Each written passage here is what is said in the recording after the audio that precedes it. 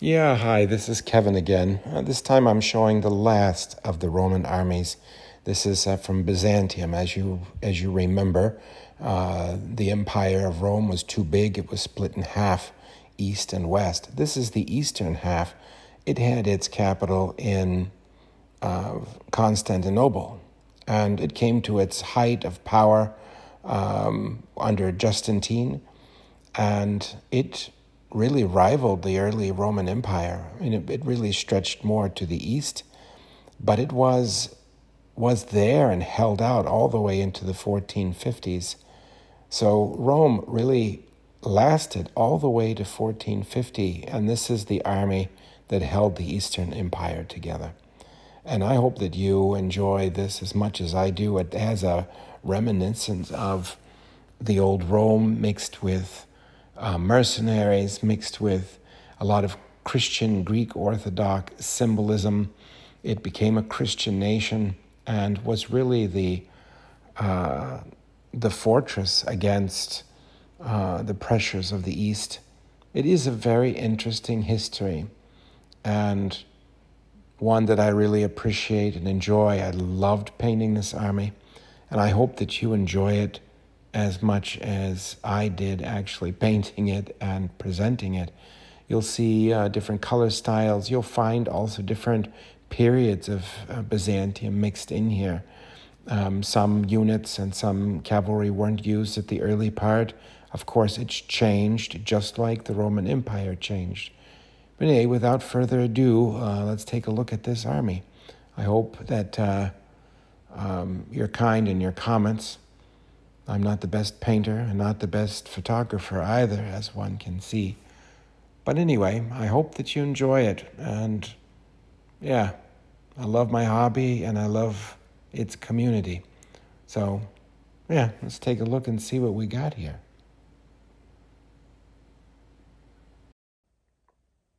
Well, this is the last of the Roman armies. This is my mid and late Byzantine army. I really, really like this army. And it's predominantly Essex and some forged in battle. But I really, really liked the old Essex figures. I mean, they were just fantastic. I think they're one of their finest sculptings. But we start always with the commander. So I took a tent, painted it what I thought might be nice for the Byzantine emperor, and it was kind of tight to fit on the stand, but I don't know, I like it. He's got his little gold scepter and his cross of Orthodox cross of Christ, and he's got a Varangian next to him, and I think it looks nice. I think it's a nice little piece. And I have, of course, 2 units of cataphracts. I really liked how these turned out, so I kind of took a little bit of license here. A little bit of yellow one, and then one of more full cataphract, but with blues and creams. But I don't know.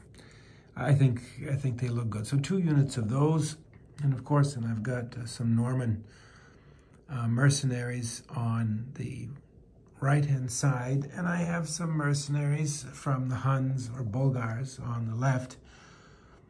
So, yeah, I think they turned out nice. I think these are Old Glory figures and some others mixed in, but I think they turned out pretty nice, to be honest.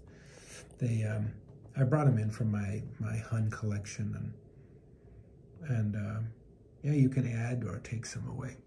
But anyway, let's take a look at the infantry. So here's the Varangian guards. Now these came from forged in battle, and that was their Varangian guard pack, and I think they turned out pretty nice. I didn't paint them too ostentatious. I did more blues and purples that kind of fit with the theme, and I did a lot of you know, raven shields and gold shields, a little bit more, ostentatious. I don't know, it's not focusing that great, but anyway, I think they turned out pretty nice. Sorry about my fingers. I was painting and I got paint all over myself. Anyway,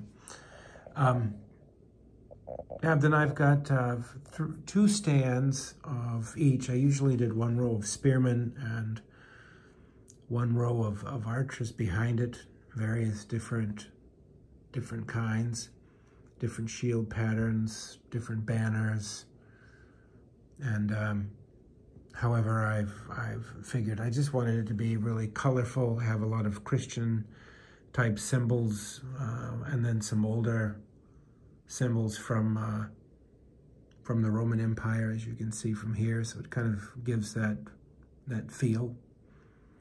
But you can use the Essex figures. I mean, a lot of people kind of scoff at them, but I think they're still pretty decent. They paint up nice.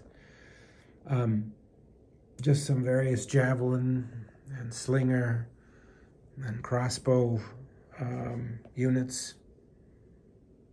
Some archers. You may come around here to just various different light cavalry.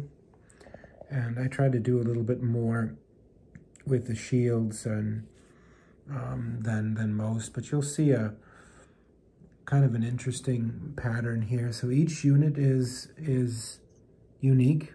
So that's one unit, and of course the next they have armored archers behind them.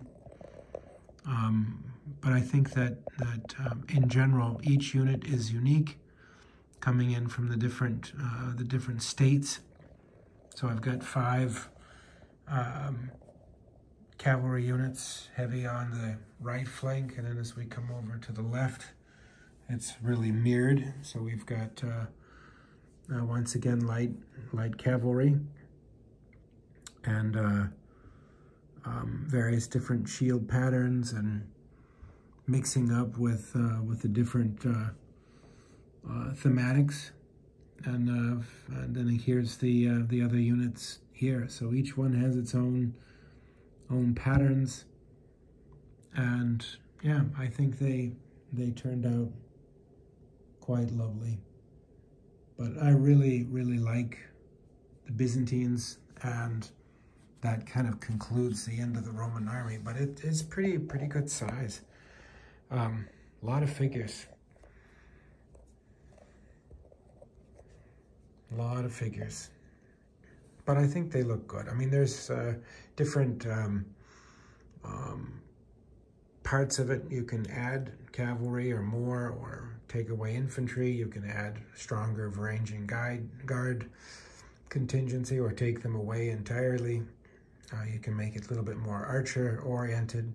But I think in general, it's turned out to be a very nice looking army. And I hope that you enjoyed it. And I think that, to be honest, there's a lot of other figures out there that one can use that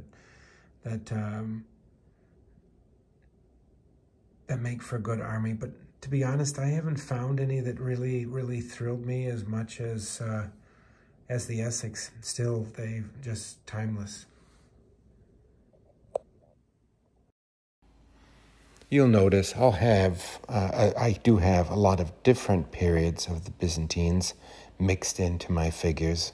I pull them in and out to show or to play a more historical game at that time.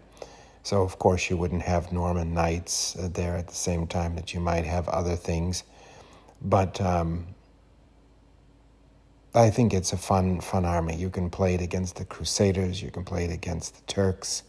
The Egyptians, you can play it against the Franks, of course, and Goths, Longobards, if you're going more historical. I think that the Essex figures, as I mentioned before, really do this army justice. I haven't seen any other figures out there much that are great. Forged in Battle has some nice ones. But anyway, I really hope that you enjoyed this. I'm not the best cameraman, But I try. Like I said, I'm just trying to create a library for my fellow gamers and fellow enthusiasts to kind of create discussions on various armies and show, different painting styles. But I do appreciate the comments, really appreciate your thoughts. This is a great little army, tough on the battlefield with its combined arms. And I think that, I'd love to have your comments on or pictures sent to me on your Byzantine army. Thanks.